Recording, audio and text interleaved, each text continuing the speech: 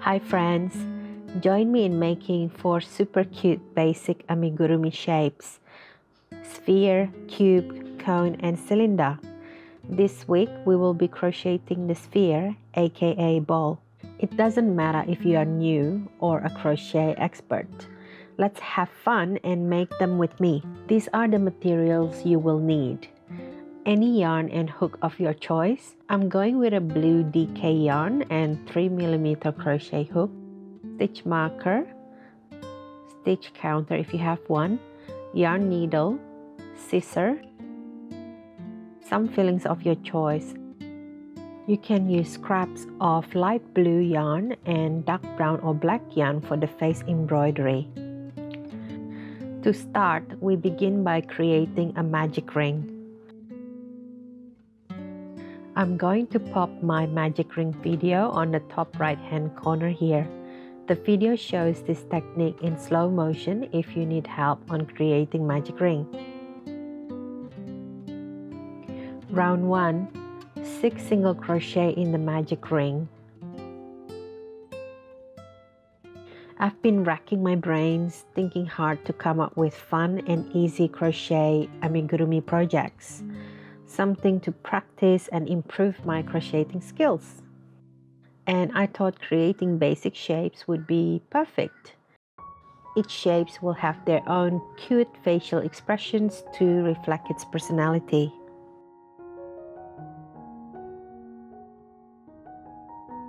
Tighten the magic ring here by pulling the end tail so we can identify our first stitch. We are now going to start increasing to make the round shape. Do invisible increases 6 times. We will end up with 12 stitches at the end of the round. To do invisible increase, we will be working on the front loop only and then both loops to do the increase. I have linked my step-by-step invisible increase tutorial on the top right hand corner if you need more help. I realized that it might be hard to see what I'm doing as I'm using small hook and yarn in this video. That's why I'm linking separate step-by-step tutorials. Don't forget to use a stitch marker and mark the first stitch of the round. We've just completed the first invisible increase. 5 more to go.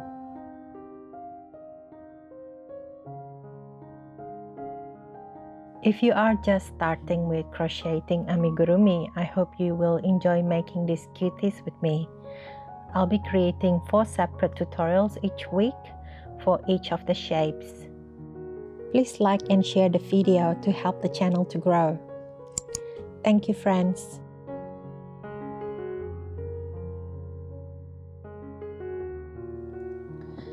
That's the last invisible increase stitch of round 2 done. To do round 3, we are going to work on the first stitch of round 3 by joining it to our first stitch of round 2, as marked by the stitch marker. Begin by doing 1 invisible increase. We can now take off the stitch marker that was marking the first stitch of round 2 and move that to our new first stitch in round 3.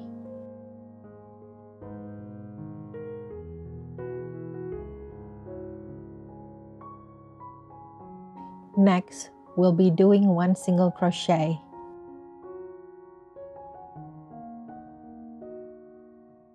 We'll be repeating this pattern 5 more times. So first invisible increase and then follow with single crochet 5 more times.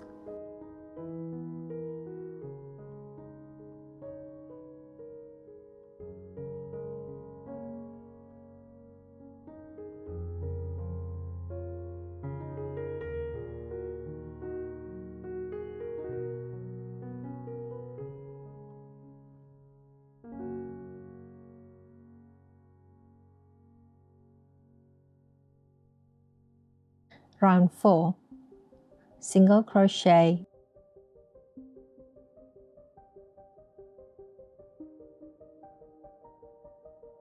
invisible increase,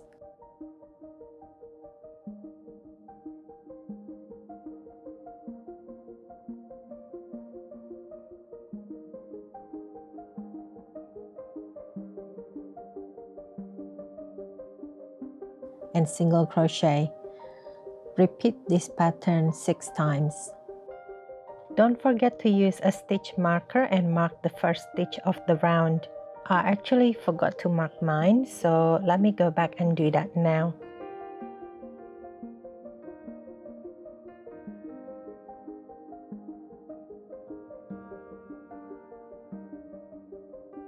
Round 5, invisible increase 3 single crochet and repeat this 6 times. We will end up with 30 stitches.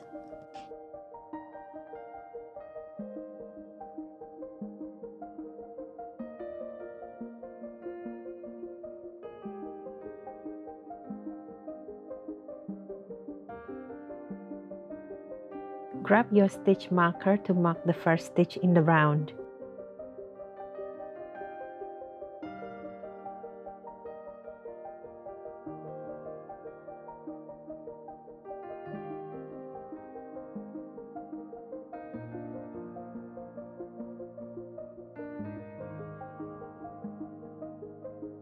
This is where we can use our stitch counter. In round 6 to round 10, we will be doing 30 single crochet, so that will be a total of 30 stitches each round. Grab your stitch marker to mark the first stitch in the round.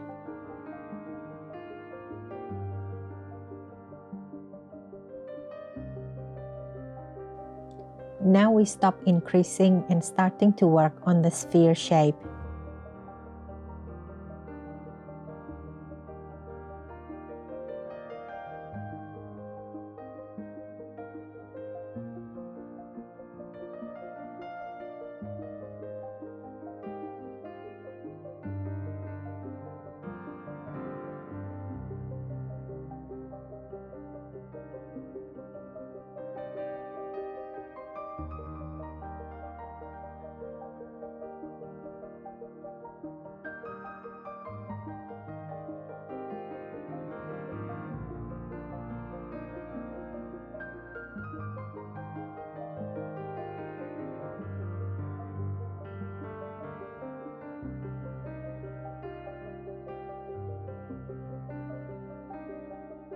We reached the end of round 10 now.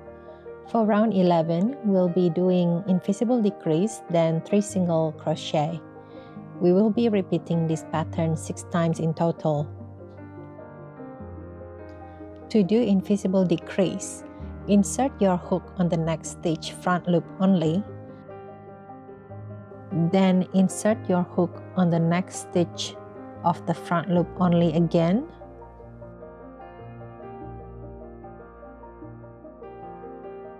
Yarn over, pull through the first 2 stitches, then yarn over and pull through the remaining stitches.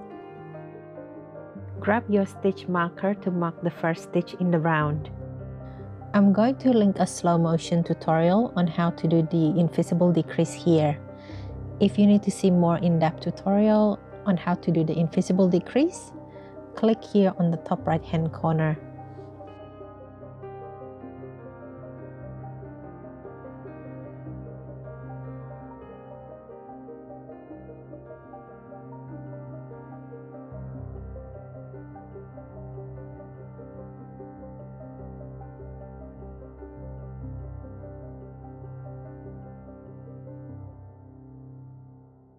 Round 12. Single crochet,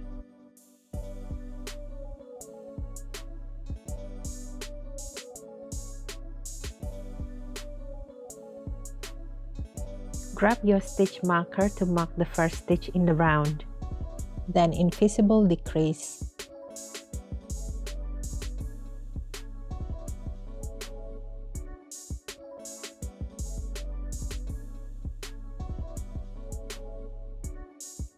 Then single crochet again. Repeat this pattern for 6 times in total. We will have 18 stitches at the end of the round. Round 13. Invisible decrease, then single crochet. Repeat this pattern 6 times in total. We will end up with 12 stitches at the end of the round. Round 14, 6 invisible decrease. We will have 6 stitches at the end of the round. This is our last round. Pull yarn through and leave enough tail for seaming the hole.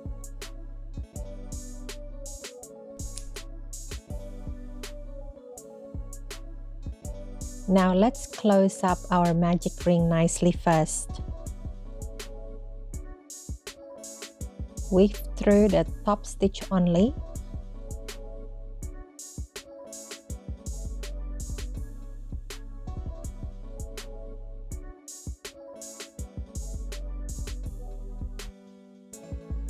And then put the needle through the beginning hole.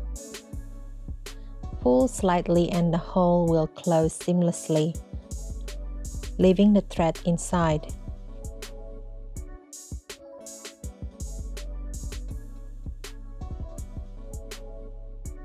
Start stuffing with fiber fill. I'm actually going to use my leftover yarn as stuffings as well. Now weave through the front loop stitch only again.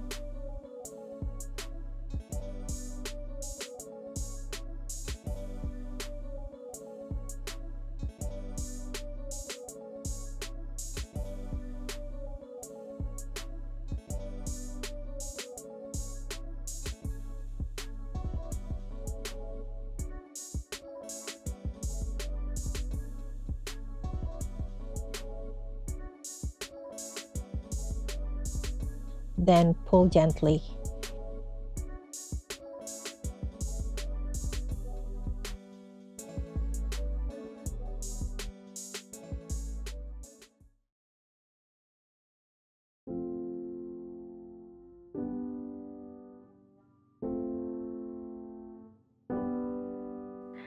Put the needle through the middle hole to finish. Find an exit point anywhere a bit further. Put the needle through the stitch next to it to secure this further. Repeat this a couple of times. Cut the yarn. You can use the back of the needle to tidy up and push back any fillings that might have shown through. For the bowl, I'm going with these smiling eyes and just a simple one curved smiling mouth. I'm using the stitch markers to help with the position and location of the eyes. We are securing 4 stitches for each eye, leaving 3 stitches gap for the mouth distance.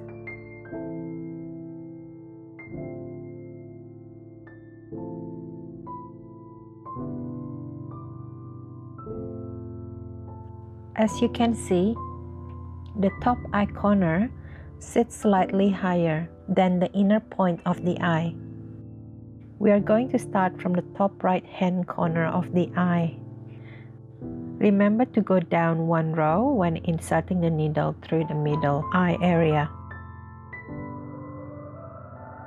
Embroidering the face is optional as always.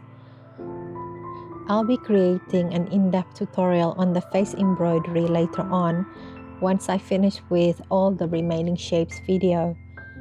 I'll be linking it on the top right hand corner here when they are ready.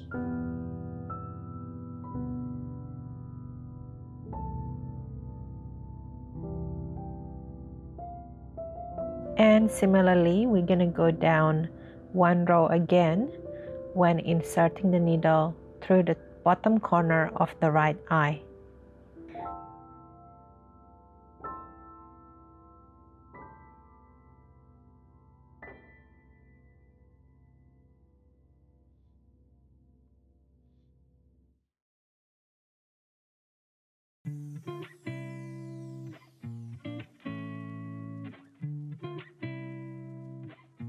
This will create a long sideways V shape. We're going to repeat this for the left eye now. But this time we're going to start from the inner corner of the left eye. From the inner corner to the top left corner.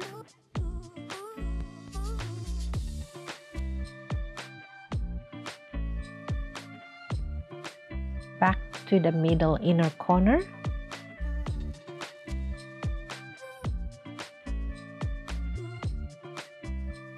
Then lastly, to the bottom left corner.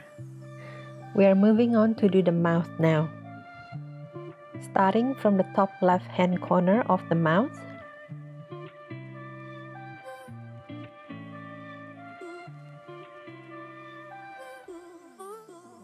then moving on to the top right hand corner of the mouth, insert the needle down the center of both corners of the mouth. Now carefully, don't pull the thread all the way through.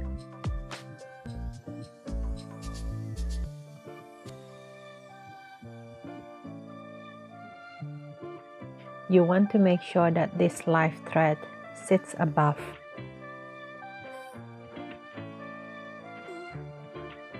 Like this. Now gently pull the thread until the mouth shaped to a curved smile. From here, to finish off, we want to insert the needle back through that exact same hole, but we want to do it from the bottom of the live thread. This way, it will lock that smile curve shape in position. Now, as for the needle exit point, we want to exit at the exact same hole of the top right hand corner of the eye. This is the exact same hole where we first insert our needle when we start doing the left corner of the eye.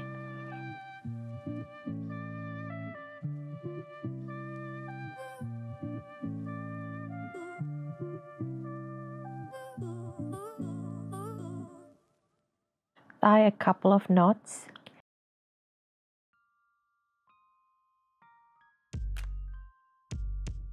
Then insert the needle through the exact same hole. Exit the needle at any point.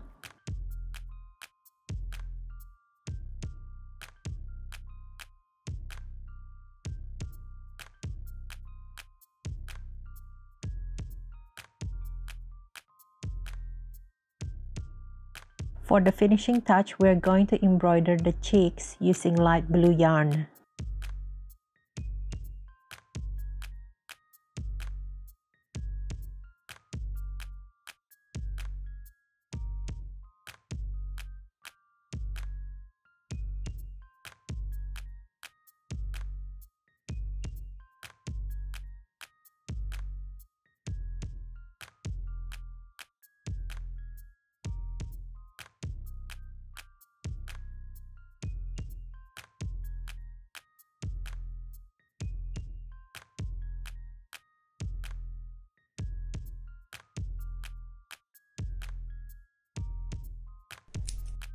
Tie a couple of knots.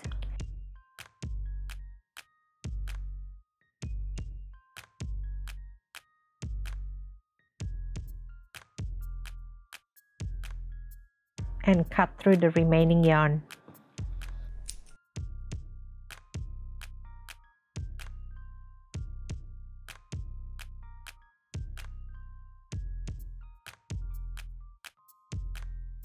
As always, take care, and I hope to see you in my next video.